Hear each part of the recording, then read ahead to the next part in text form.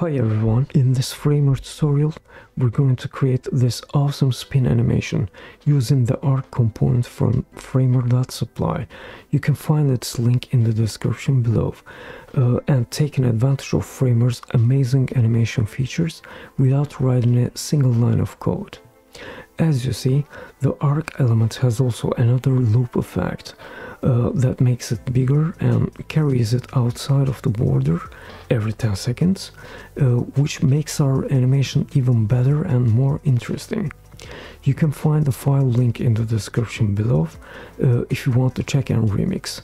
So let's get started. First, I will copy arc text component from framer.supply. You can find the link also in the description below. So I will click copy and going back to Framer, I'm gonna just paste it. Then I will change its content to just design between diamonds. And its color to lightest from my color styles and make colors opacity 60%. And I will make its font Barlow.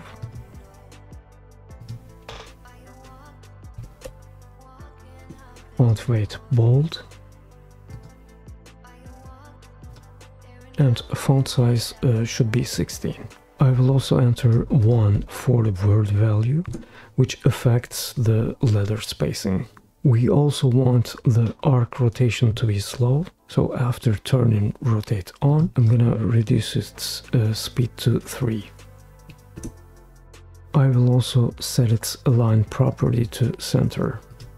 Let's preview it. And as I see it, the animation works the way we want. Now we can add the border around our arc, but we need to create another frame for that. So I will create a new frame, holding shift, and I will name it border. I will make sure that its aspect ratio is locked, and I will make its width 205. And I will make it 100% rounded by dragging the dot at top left corner to the center. And I will add a conic gradient to it, creating 2 color stops on the left and right with turquoise that has 30% of opacity, both on the left and right of the gradient bar. That goes to transparency like this.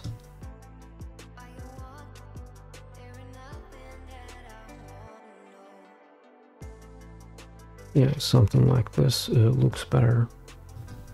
Then I will add a border to it with color turquoise from the styles, and I'm gonna make its opacity 35%. I will make its width 2 pixels and its style dashed. Then I will select both arc and border layers and align them both horizontally and vertically. Let's add the loop animation of the border. After adding it, I'm going to make its 2D rotation minus 360 degrees. Since we want it to rotate in the opposite direction of the arc, we need the rotation angle to be negative. Let's check it. This one's also too fast. I will make borders time 40 seconds under transition. Let's see it again. This is much better, right? And it looks great since arc text and border rotating in opposite directions, right? Now I will add the icon. So I'm gonna insert the material component. I will lock its aspect ratio and make its width 50 pixels. Under material component properties, I'm gonna make its color lightest and icon design services. Then I will select icon, border and arc and align them both horizontally and vertically. And I will add a loop effect to the icon. And in the effect settings, I'm gonna click 3D next to rotate, and while making the 0, I'm gonna enter 364 Y rotation. Let's check it. And this one's also too fast. I will make it time under transition 8 seconds. Let's see it again. And it looks much better, right? To transform the arc and the border, I will add them to a frame first. So after selecting them both, I'm gonna right click and select add frame and rename the frame arc and border. Now we can add properties to this frame to transform both arc and the border comfortably, right? So while the frame is selected, I'm gonna click transforms and first add a preserve 3D property, which is going to keep the included elements on the same 3D space. Then I will add a perspective and make it 500. Lastly, I will add a rotate property and click in 3D. I will make the X value 50. Let's see the 3D rotated version of our animation. And it looks great, right? As the last improvement in our animation, we're gonna add a loop effect to the arc.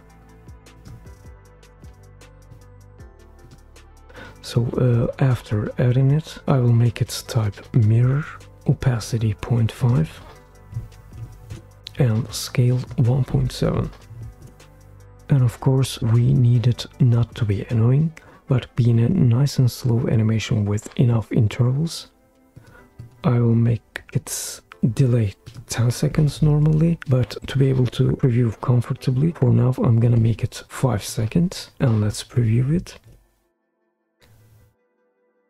So every 5 seconds our arc is gonna get bigger with slightly lower opacity, and it's gonna go back since we selected the animation type mirror, and the transition is gonna happen in 1 second since we set time that value.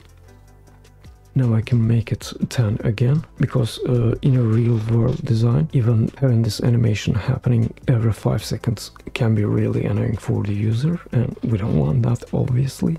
So let's preview it once more.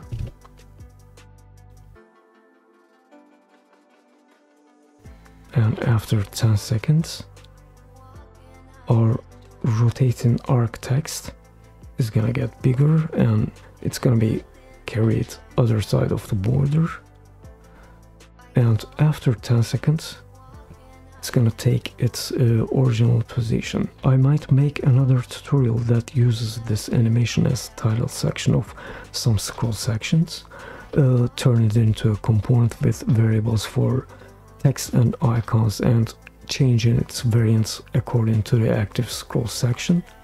So if you like to see that, stay tuned. I hope you liked the tutorial. If you want to see more, be sure to subscribe, turn the notifications on and check my other tutorials. So see you on the next one.